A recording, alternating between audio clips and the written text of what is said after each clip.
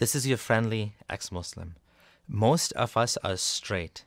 We don't have to worry about being in a relationship, holding hands, giving a peck on the cheek or kissing a loved one in public, or showing our love in any way.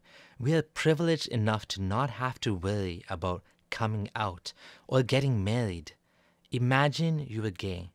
If you are in the West, chances are you'd still be okay here. In most cases, at worst, you might get a dirty look or some rude comments, sometimes abuse, but then you have every right to pursue charges and fight the abuse and discrimination.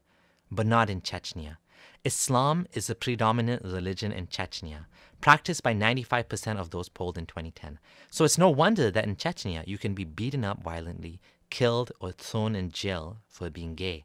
The status quo has to stay at any cost. Nobody is allowed to be gay or to promote homosexuality. But wait, what does that even mean, promote homosexuality? It's such a stupid thing to say. Nobody is promoting it. We just want equal rights for our LGBT brothers and sisters in humanity. That's all.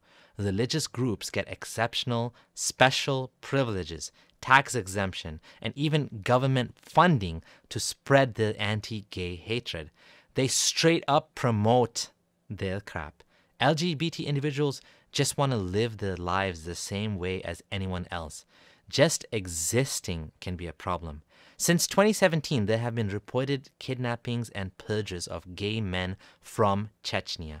Even men who escaped Chechnya and went to Russia were kidnapped and sent back, probably with support of the Russian government.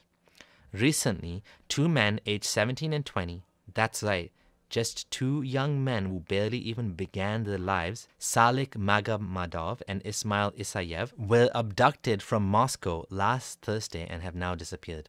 These two men were captured and were forced to apologize on video.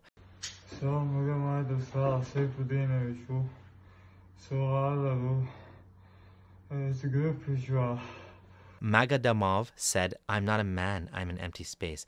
In another, Isayev asked for forgiveness for behaving in an unmanly way. Nobody knows what will happen to them now. Most of us would never have to go through what these young men went through.